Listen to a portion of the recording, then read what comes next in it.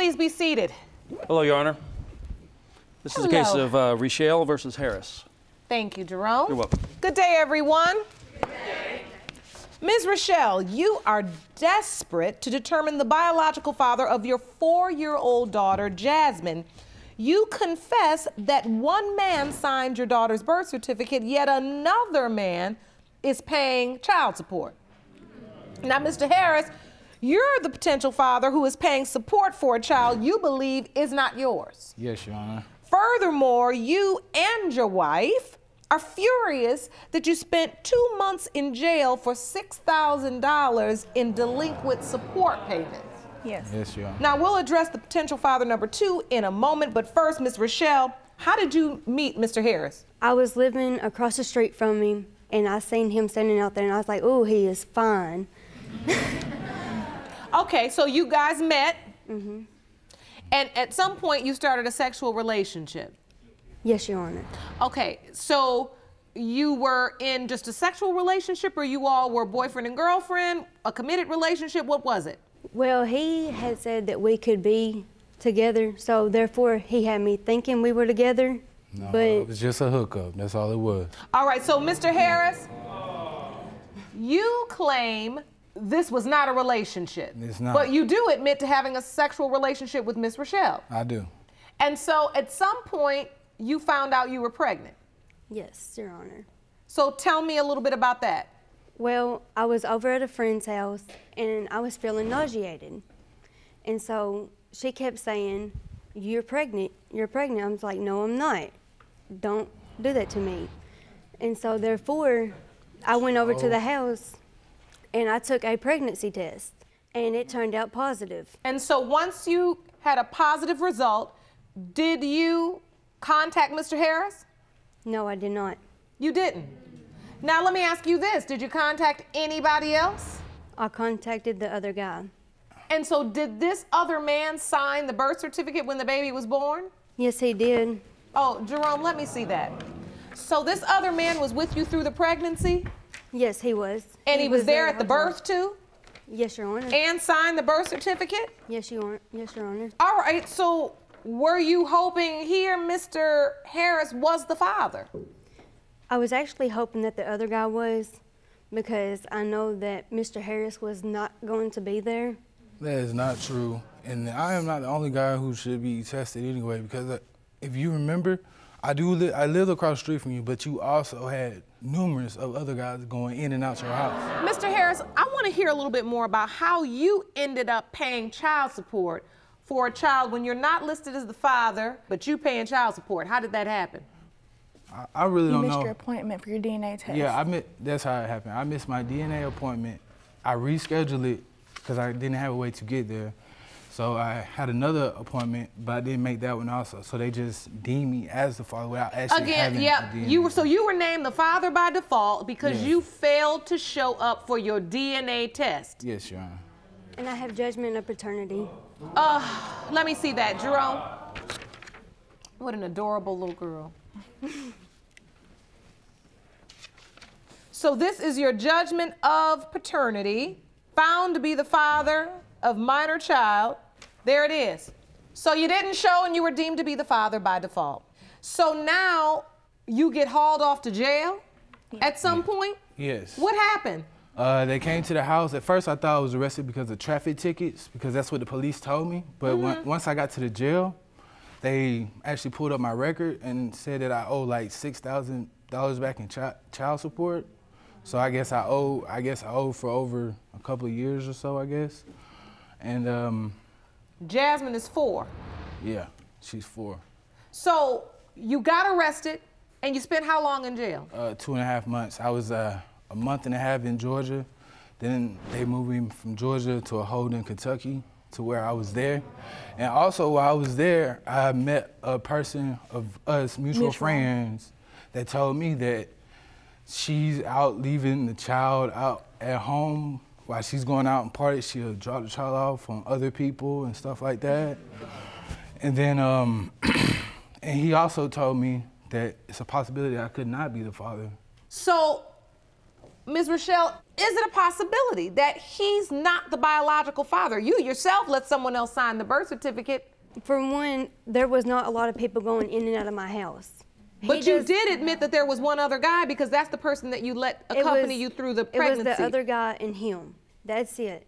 There's no one else. Your Honor, when I first met, when she first started contacting me on his phone, it was on Father's Day last year, June 15th. That's the day after he went to jail. She kept on writing, Happy Father's Day, love, Jasmine. And I was like, who in the heck is this person? And I never seen. Because you never heard anything about her. I never heard anything about her at all. And you're his wife. Yeah, well, I wasn't then, but we were dating at the time. You were dating? Yes, but I never heard of her. Never heard of a Jasmine at all. I'm tired of all this. Do you think he's the father? My honest opinion, I don't even know, because she looks like him and she looks like the other guy. If you want more episodes of Paternity Court, make sure to subscribe and click on the notification bell. Are there any other possibilities? Any other men? No, there's not. She said there was one, Your Honor. She told you there was one other? Yes. When we started talking last year, when he was in jail, she never told me who, but she said one other guy besides my husband. So where's the third guy? There is only two. Did you tell her three? No, I did not. Yes, Your Honor. So this conversation didn't happen? No, it didn't. Yes, Your Honor, it did. So, I have no reason to Mr. Harris, have you developed a relationship with Jasmine at all? No, I've only seen the child maybe once, and that's when I. Yeah, that's when I was living actually in the state of Kentucky. The other guy said that he would step up and take care of her. So therefore, I'm letting him take care of her. And him pay child support too. So you got two men. But see, the thing is that I want him to take care of his daughter. Your Honor. That's all I want, is for him to take care of his daughter. How can you take care of a child that you're not even bonded with when you have the child and a guy there to take care of your child and who loves your child as his own? Why would you want to break that? I want Mr. Harris to be in her life. Understood. With that said, I think it's time to go to the results.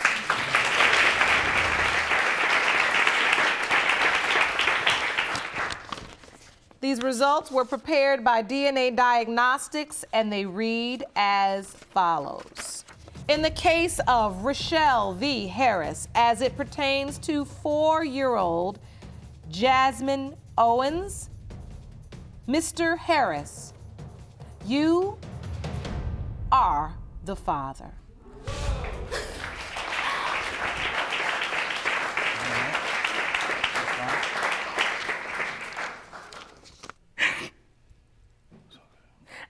I don't want to deal with her for 14 more years. She harasses us on the phone. She calls us all the time. Jerome, get me my violin. I just so I can play a tune to this. I just don't understand. Are you really sitting up there, Miss Harris? I thought you burst out a tear for this baby because now she finally knows who her father is. Mr. Harris, you have a beautiful little girl. Yes, it's time for you to step up to the plate. Do you understand? And you have to say, I'm going to be there for my child regardless. Are we clear? Yes, sir. Court is adjourned. Please be seated. Hello, Your Honor. Hello. This is the case of Epstein versus Roberson. Thank you, Jerome. Good day, everyone. Good day. Ms. Epstein, you admit that since finding out you were adopted, you've spent your entire life feeling misunderstood and out of place. Aww. Now, 27 years after your adoption, you say you may have found your birth father. Today is the very first time you'll meet him. Now, Ms. Epstein, if you're ready, I'd like to have Jerome escort the man who may be your biological father into the courtroom. Are you ready? Yes, Your Honor. All right, Jerome. Hello, sir. Come in. You're going to be up on the left.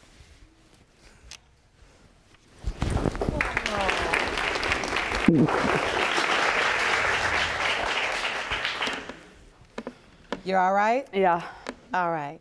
So take me back. Ms. Epstein, tell me about your childhood. Okay, so as when I was born, I was adopted. I was adopted before birth.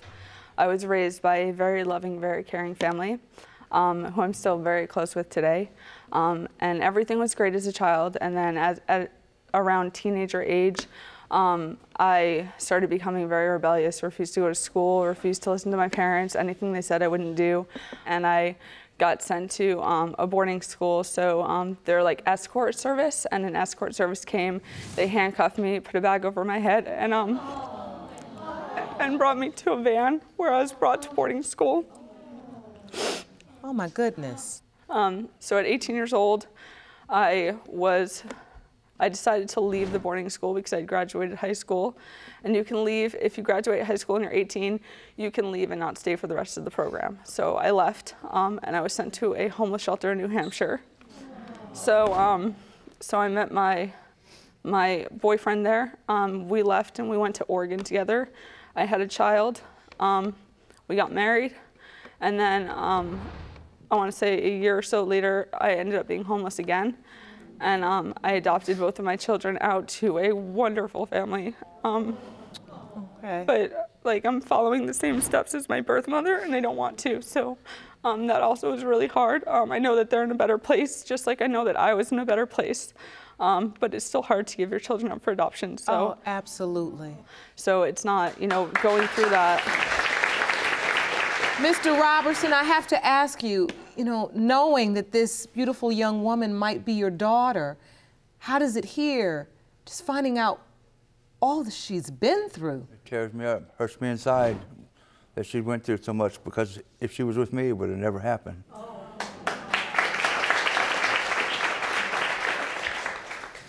So, Mr. Roberson, at some point in your life, in this time, do you remember having a relationship with her birth mother? We had a one-night thing, and it was at a party. And to be honest with you, I can't remember if I was drunk that time or if I'm just getting old, but I really don't remember it too good. But I guess we did. And right about then, I was getting custody of my 6 kids, which I've raised all by myself from 8 months old to 8 years old till now. So you are a father and you've raised children? Yes, ma'am. I have 8 other children. 6 other children I raised by myself. And knowing that she was mine, she know would have been mine. anything about Miss Epstein being born? No, ma'am. Not a thing. I was never told from beginning till now until, and her mother even Facebooked me about a year ago and still hadn't told me. I was friends with her brother. I was friends with her brother for all my life, and he was on Facebook. And I asked him, why didn't you tell me I had a daughter? He said, I didn't know until a few months ago. We've got a good relationship now, her and I do, over the phone. I think she looks a lot like the family. You do? And I'm hoping she is mine, yeah.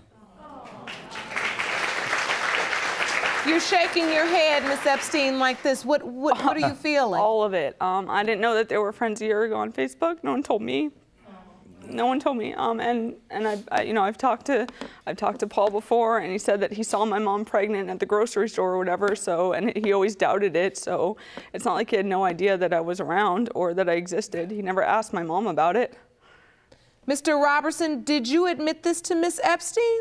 I told her that we worked, me and her mother worked in the same place. She worked in another part of the area where I worked.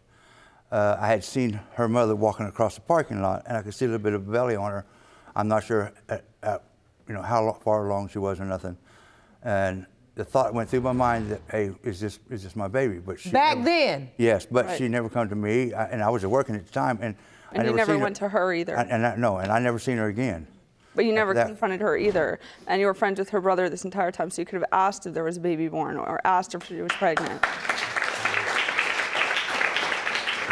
So, when you got in touch with your birth mother and you asked for Mr. Roberson's name, did she give it to you willingly? How did that happen? She forgot his name. Then she told me, she asked her brother what his name was, and he said it was Paul Robertson. His name is not Paul Robertson, it's Roberson. So there's no T. Oh my goodness. So you went looking for Yes. Robertson too? I'm friends to this day with almost every Paul Robertson on Facebook. Poor girl. So, do you see yourself? Do you have doubts? I don't think I look anything like him or any of his family. You don't? Not at all. Mr. Roberson, are you concerned this all is not true? Yes, ma'am, I do. I do feel concerned that it might not be, because the fact is I was never told, and nobody's ever brought it up to me. Jerome, I think it's time for the results.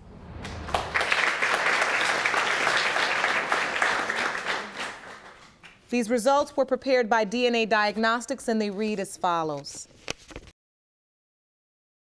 Do you want to watch Paternity Court on TV? Go to paternitycourt.tv to find your local listings. In the case of Epstein versus Roberson, pertaining to whether Mr. Roberson is the biological father of Ms. Epstein, it has been determined by this court that Mr. Roberson is her father. It's so good, baby. Thank you.